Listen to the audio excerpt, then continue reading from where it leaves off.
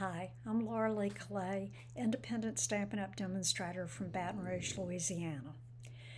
I am going to show you today how to make a cute fun fold card using a hand-pinned Petals stamp set.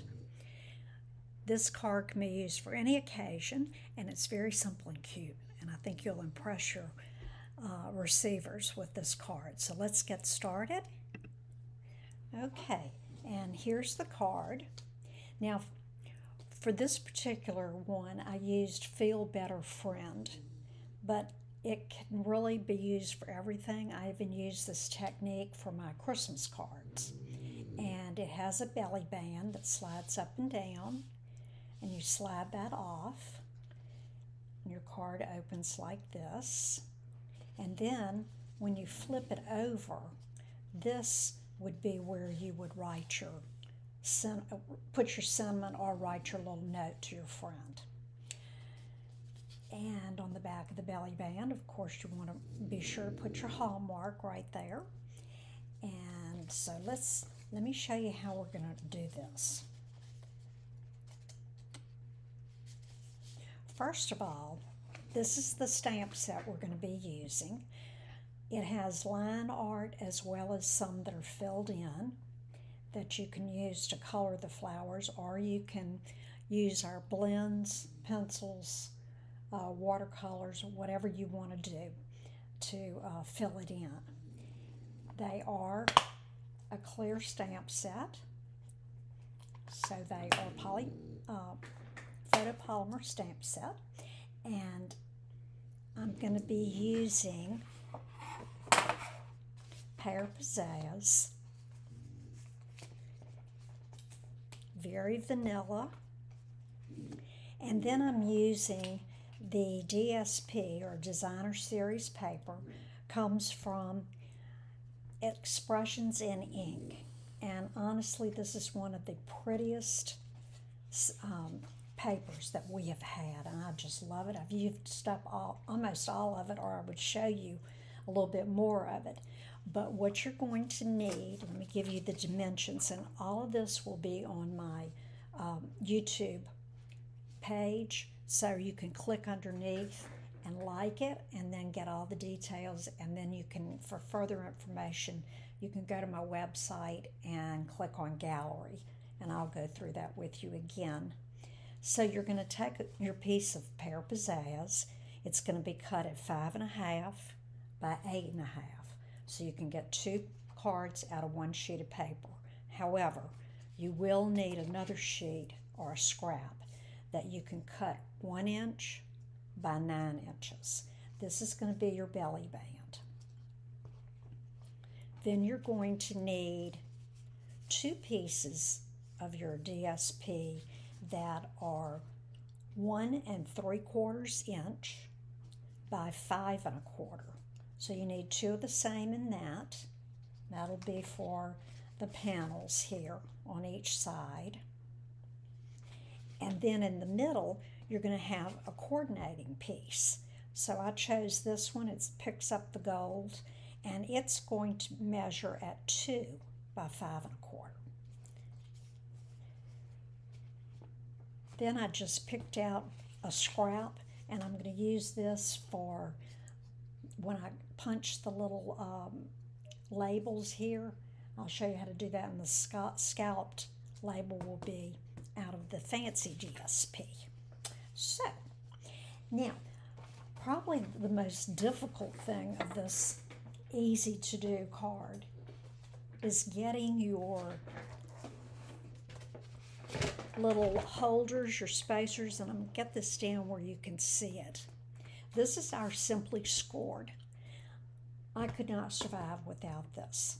This is one of the very most important things that you need to get when you start gathering your supplies together after your basic ink, paper, and stamps.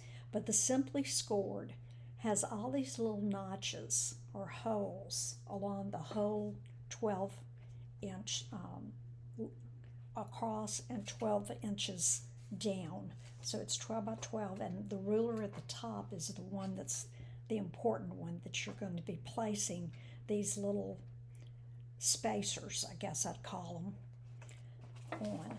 So to make the card have these scored lines, you're going to need to put your little spacer at 2 inches, 3 1/8, 5 3/8, and 6 1/2. Whenever you go to use your stylus, it has 2 ends. It has a real skinny little end that I use for thicker paper, and then I use the fat end for DSP because it's thinner and you don't want to cut your paper. So just hold it like you would a pencil. I'm a lefty. There's a little mark right down from that groove, and you're just going to pull it down and make a nice score line. And you'll do that for each of these.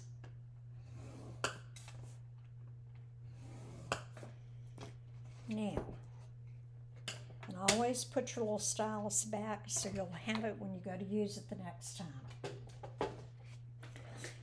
Now, to fold this card, and I'm going to go ahead and fold it first and then put the paper on.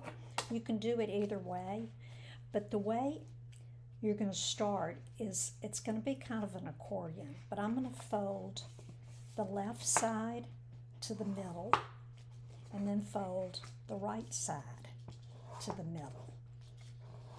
Okay, so here you have it like that. Then I'm going to open each side and I'm going to fold the remaining ones back. Get a good line there with your tool. Now, this is the way the card should look. So I'm going to stretch it back out just a little bit. Now when you go to place your DSP, you're going to have the 2 like ones on each side, and in the middle will be your coordinating piece of designer series paper. Isn't that gorgeous? Just love this.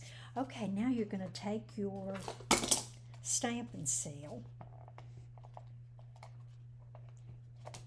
and I go ahead and do it all along the edge so that it'll stay put. And this one doesn't matter. It doesn't have an up and down. So you're going to put that right there, leaving about 1/8 of an inch all the way around. I'll do the second one.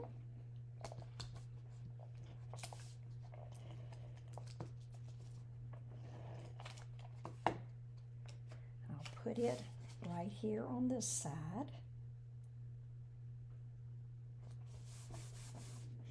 Then I'll do the middle. I should have my little silicone mat over here so I don't get it on my paper, which I often do. I bet y'all don't ever do anything like that, huh? You go to pick it up and it's stuck to your paper like that. Okay, now this one to me doesn't really have an up and down, so you can choose it, do it any way you want, but often our designer paper does have a different, a correct way that you would want to put it, and believe me, I've had my share of putting it upside down. So this is the way your card's going to look here. Like I said on the back, I wrote my little sentiment here in the middle one so that when it's closed you don't see it. For Christmas, and I mailed all of them out, and I wish I had one to show you, but what I used our Misty Moonlight, which is a color very close, it's a little lighter than the Night of Navy, and you couldn't see anything if I wrote it there. So what I did was I got another piece of paper, stamped my sentiment, wrote my little thing, and I always put the year on the card. I don't know why I did that, but I've always been in the habit of that.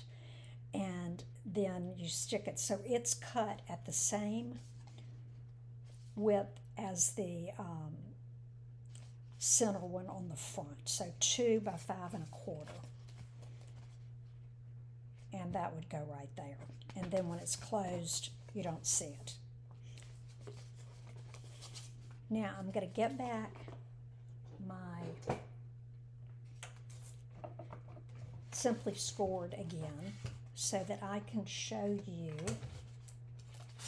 how to score the belly band. I'm going to move these to the side. This even has a little door back here that you can store your, I don't know what to call these things, your place mark holders. I made that up. And your, I guess your bone folder could be in there too. So I'm going to take all of these out.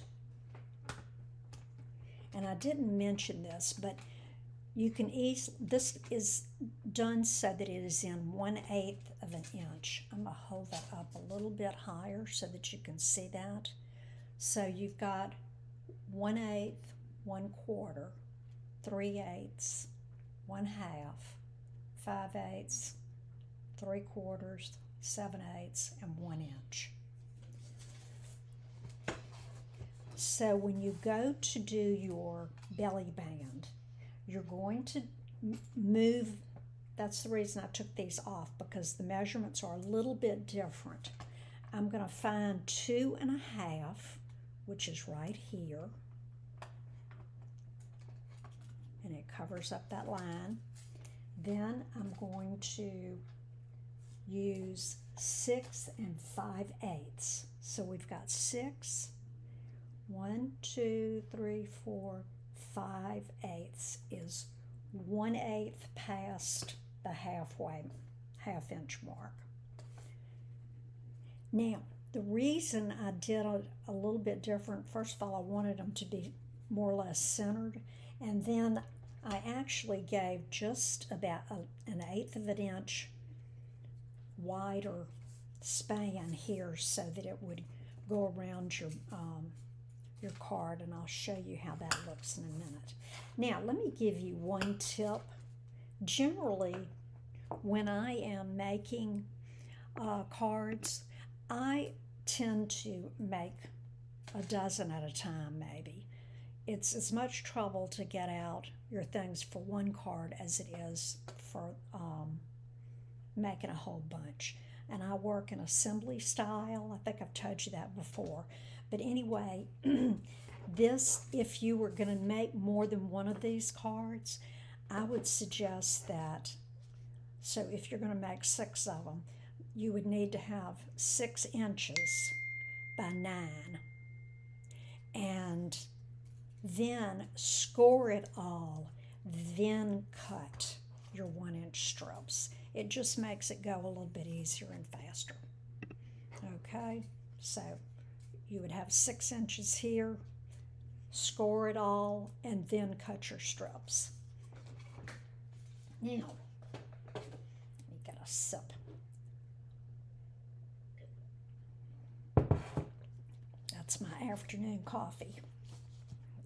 On your belly band, I am going to use about 1 inch, well, a little less than 1 inch of tear and tape.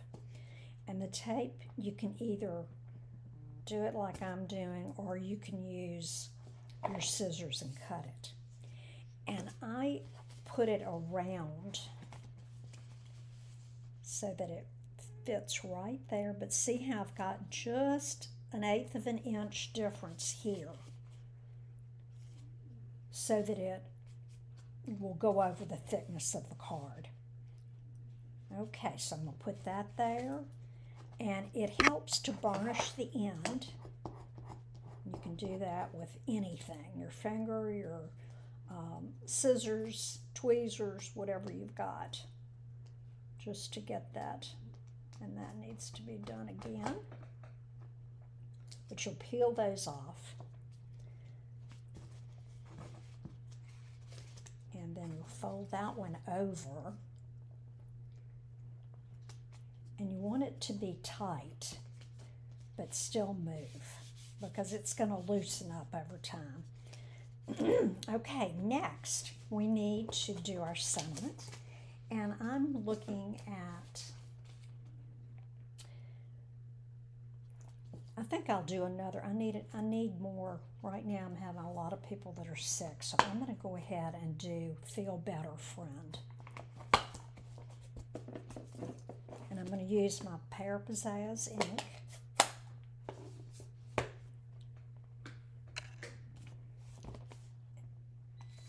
I like to put my stamps upside down and then put your block on top. And you can go ahead and, I'm going to do it on, so I don't mess this paper up yet. I'm going to just test it out and make sure it looked good.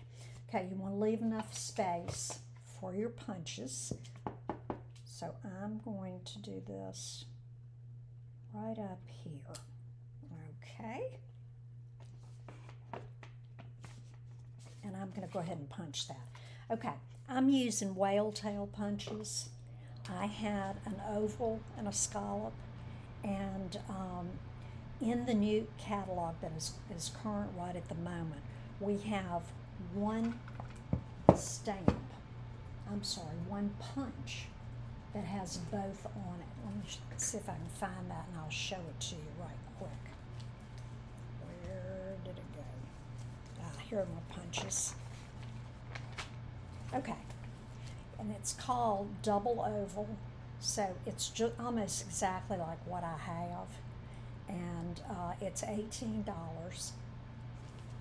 for that. Now, if you're using that, you need to do this one at a time, just like what I'm doing.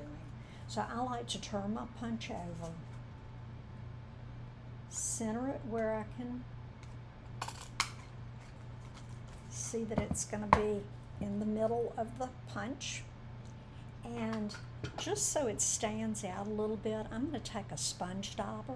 I like to put it on my finger and just go around the edge. It just gives a little depth to your piece.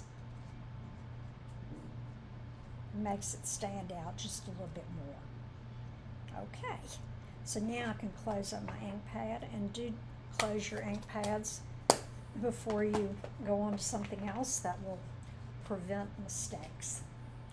Now, this last piece, I need to go under here, so I'm going to have to cut it this way. But I wanted to get some of the gold in there. And let's see. Okay, this has some of the Pear Pizzazz, so I think I'm going to do my scallop right there. I'm going to center it where I want it. It'll pick up a little pink, and that's okay too. It's not going to show very much anyway. And I'm just going to use my liquid glue for this. You can use the Stamp and Seal if you want. This comes in handy because sometimes you need to move things around a little bit, and this is forgiving until it dries. Okay, we've got that there. Now, here's our card, and we want to be sure to cover up the piece right there so that it doesn't show. And this is gonna, it's got tension on it, so that's why I used the tearing tape. So this really comes in handy, especially if you're doing little boxes and things. Then I'm going to put some dimensionals on.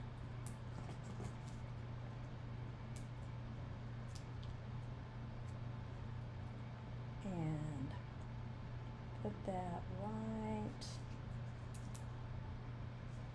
in the middle so that that covers that up. And there's your card. Now, don't forget to put your hallmark, just like I was a kindergarten teacher and I always tell my kids, sign your papers.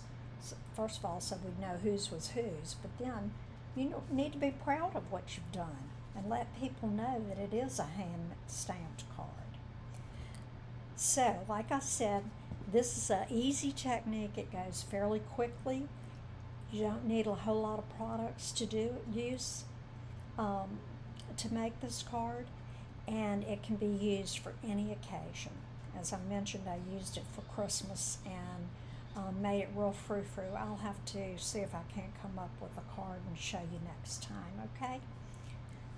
So, just want to thank you for joining me today. This has been fun. I'm using a new studio live production here. So this is my first one using OBS Studio, and I will download it to YouTube, clean it up a little bit, and then you will be able to see it there. But join me at 12 noon on Thursdays for Lunch with Laura, and Lord willing, I will be with you this coming Thursday, which should be the 6th of January 2022. See you then. Love you.